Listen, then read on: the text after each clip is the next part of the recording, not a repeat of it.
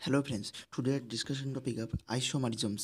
আজকে আমি আইসোমারিজমের যত প্রিভিয়াস ইয়ার কোশ্চেন্স এআইপিএমটি এবং এমএসএ পড়েছে সেগুলো ডিসকাস করব। ফার্স্ট কোশ্চেন চলো, এআইপিএমটি 2015 ঠিক, এআইপিএমটি 2005। क्या क्वेश्चन বলছে the the configuration of the given compound is configuration নির্ণয় করতে হবে, আর এস কনফিগারেশন এবং ইজেডের মধ্যে কোন কনফিগারেশন হবে দেখো। এবং এটার জন্য তোমরা নিয়ম জানো যে যখন লিস্ট প্রায়োরিটি গ্রুপটা, আমি প্রায়োরিটি গ্রুপ আগে সাজাচ্ছি, তো কার্বনের সাথে ডাইরেক্টলি অ্যাটাচ থাকবে যে ডাইরেক্টলি অ্যাটমটা থাকবে তার অ্যাটমিক নাম্বার যত বেশি হবে সেটা হায়ার প্রায়োরিটি গ্রুপ। এখানে দেখো ক্লোরিন, ব্রোমিন, CH3 এবং এইচ ডাইরেক্টলি অ্যাটাচ আছে, তাহলে ক্লোরিন এবং ব্রোমিনের মধ্যে ব্রোমিনের প্রায়োরিটি বেশি। তো আমরা জানি ফ্লোরিন, ক্লোরিন, ব্রোমিন, তো এটা হচ্ছে প্রায়োরিটি বেশি, তো এটা 1 নাম্বার যাবে, তারপর হচ্ছে এইটা যাবে 2 নাম্বার, তারপরে কার্বন যাবে 3 নাম্বার, তারপর 4 নাম্বার যাবে এইচ। এবং একটা জিনিস জেনে রাখবে, যদি যদি এইচটা অর্থাৎ লিস্ট প্রায়োরিটি গ্রুপটা, যদি লিস্ট প্রায়োরিটি গ্রুপ ড্যাশ লাইনে থাকে, লিস্ট প্রায়োরিটি গ্রুপ ড্যাশ লাইনে থাকে, তাহলে কী হবে, ড্যাশ লাইনে থাকে তাহলে ক্লকওয়াইজ রোটেশন হলে আর হবে। ঠিক আছে, নোট ডাউন করো, যদি লিস্ট প্রায়োরিটি গ্রুপটা ড্যাশ লাইনে থাকে তাহলে ক্লকওয়াইজ রোটেশন হলে আর গ্রুপ হবে, আর এটা হবে। এবার দেখো রোটেশনটা করো, 1 2 3 এই বরাবর রোটেশন হচ্ছে, ঠিক, অর্থাৎ ক্লকওয়াইজ রোটেশন এবং লিস্ট প্রায়োরিটি গ্রুপটা কিসে আছে, তোমার ড্যাশে আছে, তাহলে এটা কী হবে, আর নামকরণ হবে। ঠিক আছে, তাহলে শর্তটা কি, প্রায়োরিটি টেবিল অনুযায়ী সাজালে যে ডাইরেক্টলি অ্যাটম অ্যাটাচ আছে যে অ্যাটমটা, তার যদি অ্যাটমিক নাম্বার বেশি থাকে তাহলে সেটা হায়ার প্রায়োরিটি গ্রুপ, এরকম 1 2 3 4 করে সাজালাম। যদি কি লিস্ট প্রায়োরিটি গ্রুপটা ড্যাশ লাইনে আছে তাহলে ক্লকওয়াইজ রোটেশন হলে আর হবে, আর ক্লকওয়াইজ রোটেশন হলে এস হবে, সেই জন্য এটা কারেক্ট অ্যান্সার। नेक्स्ट क्वेश्चन क्या बोल रहा है, बोलছে which one of the following pair represents stereo আইসোমার্স, এটা করতে বলেছে। তো দেখা যাক স্টেরিও আইসোমারের মধ্যে কী কী পড়েছে। আমরা প্রত্যেকেই জানি যে স্টেরিও আইসোমারের মধ্যে পড়ছে, এটা হচ্ছে linkage isomerism, geometrical isomerism, chain isomerism, rotational isomerism, optical isomerism, geometrical and structural and এইটা।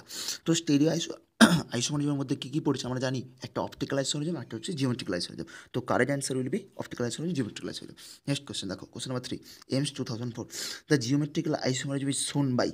তো এখানের মধ্যে কোনটা জিওমেট্রিক্যাল আইসোমারিজম দেখাবে। তো জিওমেট্রিক্যাল আইসোমারিজম দেখাতে গেলে এখানে দেখো দুটো জিনিস আছে, একটা হচ্ছে অ্যালকেন আছে আর একটা হচ্ছে ডবল বন্ড আছে।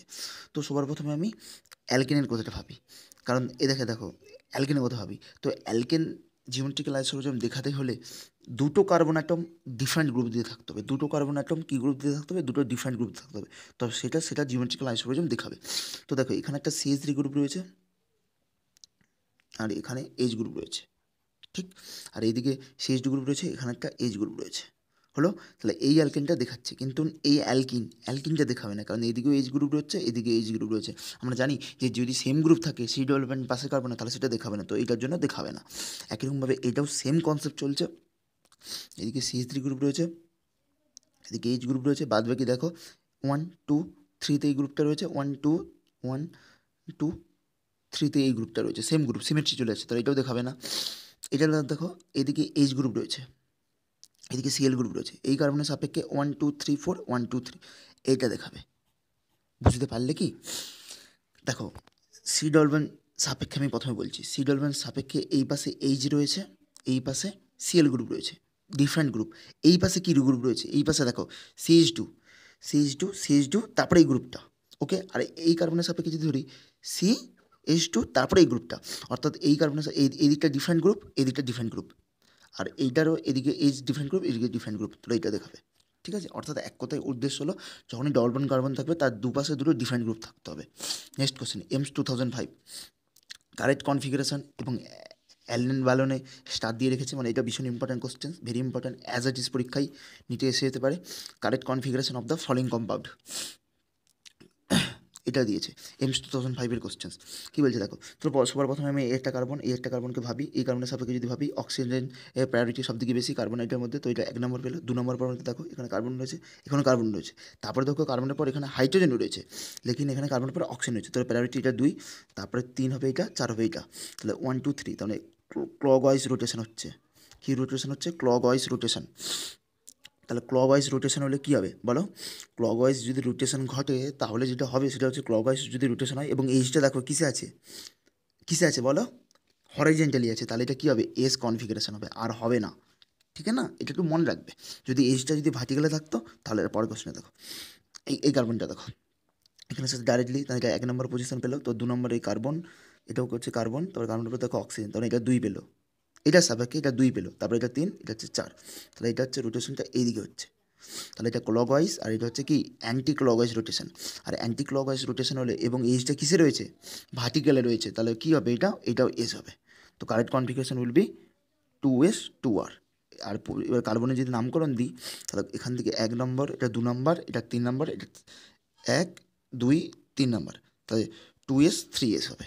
কত হবে? 2s 3s। ঠিক আছে না? দেখো উত্তর হবে 2s 3s। ভীষণ ইম্পর্টেন্ট কোশ্চেন। দেখো ঠিক আছে, কোশ্চেনটা তো বুঝতে পেরেছো নিশ্চয়, আমাকে বলতে হবে না। সো রোটেশনটা দেখবে, যদি দেখো প্রায়োরিটি টেবিলে সাজানোর পর যদি দেখো এরকম ক্লকওয়াইজ রোটেশন হচ্ছে এবং এইচটা লিস্ট প্রায়োরিটি গ্রুপটা যদি হরিজন্টালি থাকে তাহলে সেটা এস কনফিগারেশন হবে, মাথার মধ্যে মনে রাখো। আর যদি দেখো অ্যান্টি ক্লকওয়াইজ রোটেশন হয় তাহলে আর হবে, যদি লিস্ট প্রায়োরিটি গ্রুপ বা 4 নম্বর গ্রুপটা হরিজন্টালি থাকে আর ভার্টিক্যালি থাকে তার ঠিক অপোজিট। ঠিক আছে না? চলো नेक्स्ट क्वेश्चन। एम्स 2006, एम्स 2006 क्या बोल रहा है? बोलছে যে amongst the following which one have a মেসোফর্ম। তো আমরা প্রত্যেকেই জানি যে মেসোফর্ম হতে গেলে সেটাকে কী হতে হবে? তার মধ্যে 2টো কাইরাল কার্বন থাকতে হবে এবং সেটা অপটিক্যালি ইনঅ্যাক্টিভ হবে ডিউ টু ইন্টারনাল কম্পেনসেশন।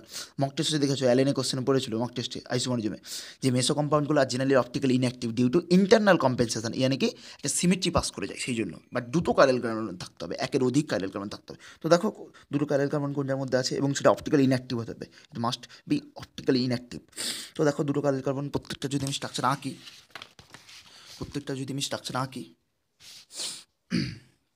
প্রত্যেকটা স্ট্রাকচারগুলো আমি যদি আঁকি, কী বলেছে দেখো, প্রত্যেকটা স্ট্রাকচারগুলো যদি আমি আঁকি দেখো কী বলেছে দেখো, CH3 বলেছে, তারপরে বলেছে CH3, তারপরে OH, CH, Cl, তারপরে বলেছে কত C2H5। ঠিক এটা বলেছে C2H5 ফার্স্ট কম্পাউন্ডে। তো দেখো এখানে দেখো এই কার্বনটা যদি দেখি, এদিকে একটা OH গ্রুপ রয়েছে, এই কার্বনটা সাপেক্ষে এইদিকে CH3 গ্রুপ রয়েছে এবং এইদিকে H গ্রুপ রয়েছে। ঠিক আছে, এদিকে H গ্রুপটা রয়েছে এবং এদিকে এই গ্রুপটা রয়েছে, দুটো ডিফারেন্ট গ্রুপ, তাহলে একটা কাইরাল কার্বন, স্টার দিয়ে রাখলাম কাইরাল কার্বন। আবার এই গ্রুপটা যদি বলি, এই কার্বনের সাপেক্ষে এ একটা ডিফারেন্ট গ্রুপ, এইদিকে একটা ডিফারেন্ট গ্রুপ, এই একটা ডিফারেন্ট গ্রুপ এবং এদিকে একটা ডিফারেন্ট গ্রুপ রয়েছে। তো এটাও একটা কাইরাল কার্বন, এটা একটা কাইরাল কার্বন, তাহলে দেখো এখানে দুখানা কাইরাল কার্বন রয়েছে, দুটো সিসি রয়েছে, কাইরাল কার্বন রয়েছে এবং এটা কি অপটিক্যালি অ্যাক্টিভ না অপটিক্যালি ইনঅ্যাক্টিভ? ইয়েস, এটা হচ্ছে অপটিক্যালি ইনঅ্যাক্টিভ হবে। ঠিক আছে না? অপটিক্যালি ইনঅ্যাক্টিভ নয়, সরি, এবং এটা হচ্ছে অপটিক্যালি অ্যাক্টিভ হবে, তাহলে এটা কিন্তু মেসো কম্পাউন্ড নয়। মেসো কম্পাউন্ড হতে গেলে কী হতে হবে বলো? 2টো কাইরাল কার্বন রয়েছে এবং এটা কিন্তু অপটিক্যালি অ্যাক্টিভ কম্পাউন্ড, সুতরাং অপটিক্যালি অ্যাক্টিভ হওয়ার জন্য এটা মেসো কম্পাউন্ড নয়। কিন্তু দেখো 2টো কাইরাল কার্বন রয়েছে, তারপরে অপশনটা দেখি 1 নম্বরটা নয়, 1 নম্বরটা ক্যান্সেল, দুই অপশনটা দেখো, দুই অপশানে সেম কনসেপ্টে চলছে। তো এদিকে দেখো CH3, সরি লিখিনি,